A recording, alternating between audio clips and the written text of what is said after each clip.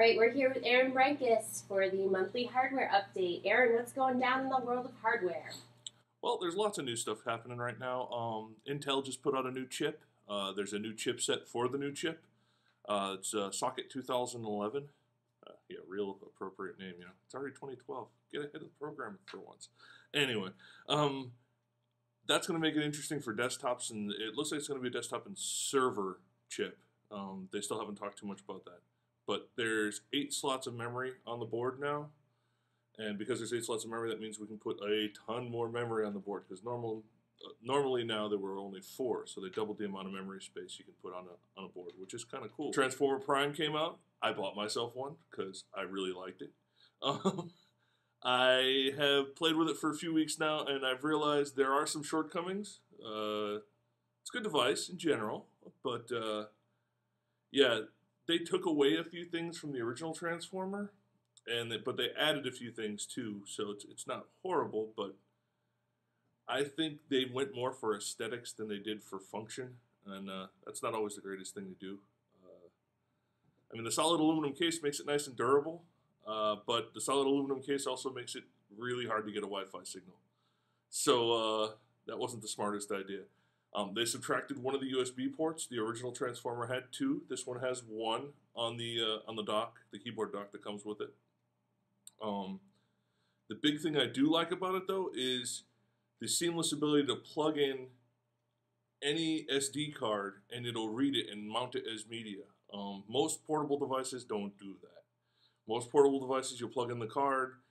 It either needs a special format or it needs something special to make it work. I've plugged in external hard drives to this thing, and it just works. It plugs in and goes, hey, look, there's some more data. New to this Android, there's a file manager now. They didn't come with a file manager. You could always download one, but it wasn't the same. The file manager in this does some really interesting things because of the ability to grab new data and media. So that's kind of neat. It's really fast, which is nice. But there's also adjustments in the settings. This is the first one I've played with, first Android type, well actually first portable type device that gives you almost like a power saving thing like on a laptop, where you can go and you really want performance now, you set it to performance mode and it moves faster. If you want battery life, you set it to eco mode. If you want something right in between, you have a balanced mode. There's 3 settings, and that's kind of cool. I hope more portable devices develop that ability, because I mean, if they did, they'd have longer battery life or better performance when you needed them. It's more of an on-demand thing, which is neat. It's good to see them going that way, because I mean, computers have been doing it for ages.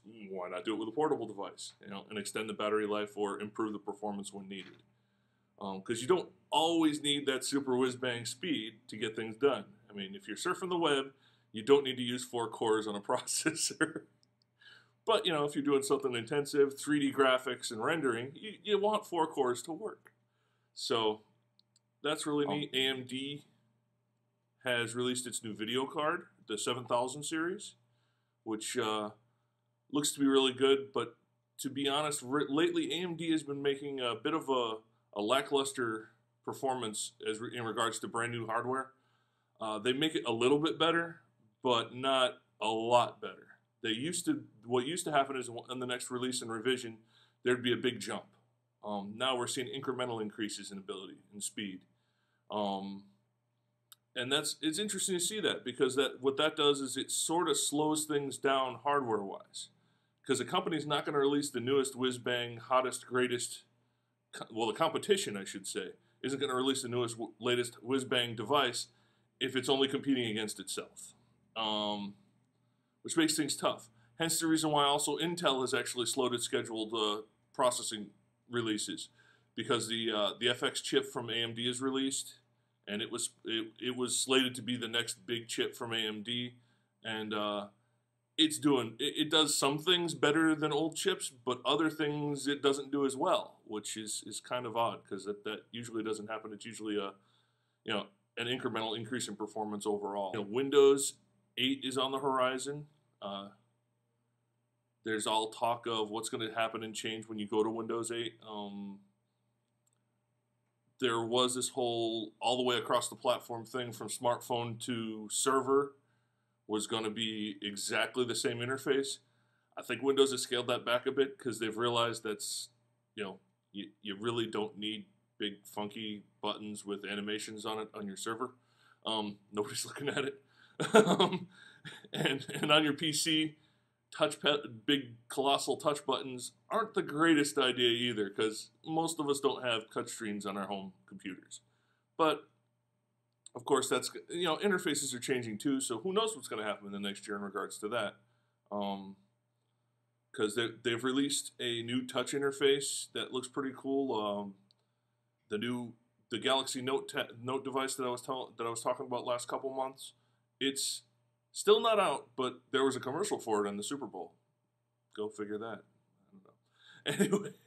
Anyway, that device uses a combination touch system, a lot like some of the higher end tablet devices that were out before, like PC tablets.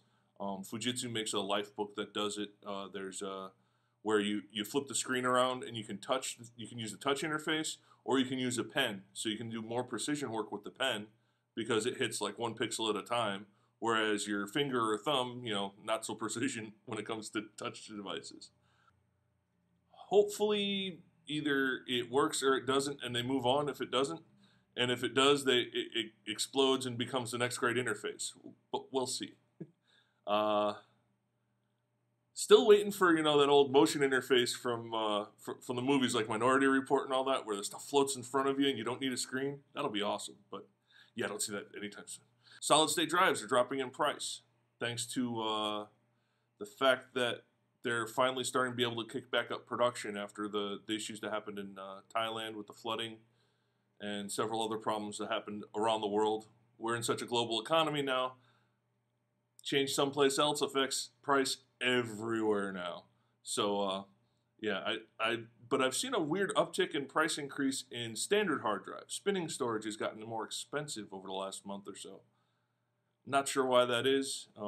There's no real good reason for it because, as I said, production has increased again, so not sure why they're making it more expensive. But hey, maybe they need to make up the money that they lost. That's about it for now. But the new year is definitely promising to be an interesting year for technology. Lots of stuff going on all at once, bunch of little things, and it may come together to make some really cool new gadgets. We'll have to see.